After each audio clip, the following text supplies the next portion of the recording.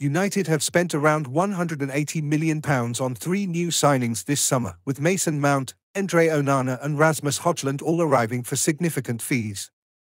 There could yet be more new faces too, depending on outgoings, with United keen to sign a replacement for Harry Maguire, should he sign for West Ham. In an interview with BBC Sport, Cardiff City chairman Mehmet Dalman has claimed United will be sold and for a record price tag. He explained, "I've been meeting a lot with US private equity funds and the valuation of football clubs is going through the roof. Americans are determined to come into this market quite heavily. I spoke to the owners of Leeds when we were there, and championship clubs are valued at 3 times their revenue, give or take. Manchester United are going to announce their sale at £7.2 bn, £7.3 bn, which is roughly 10 times their revenue."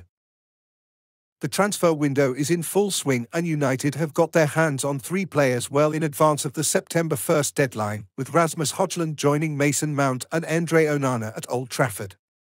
As a goalkeeper, a midfielder and a striker were Erik ten Hag's priorities heading into the summer window, but that doesn't mean their business ends here, with a move for Fiorentina midfielder Sofian Amrabat also on the cards, as well as plenty of possible departures, including Harry Maguire to West Ham. Manchester United takeover latest. Fans told thank Glazers as accepted bid claim made.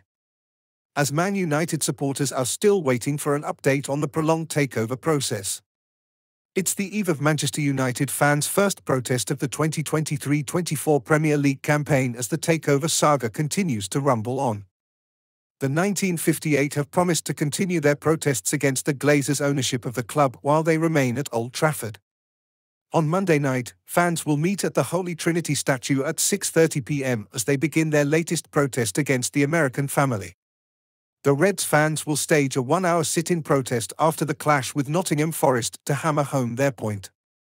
However, according to ex-Liverpool midfielder Danny Murphy, United supporters should actually be thanking their owners this summer. Danny Murphy insists Manchester United fans should applaud the Glazers and said that other clubs would be envious of their transfer spend.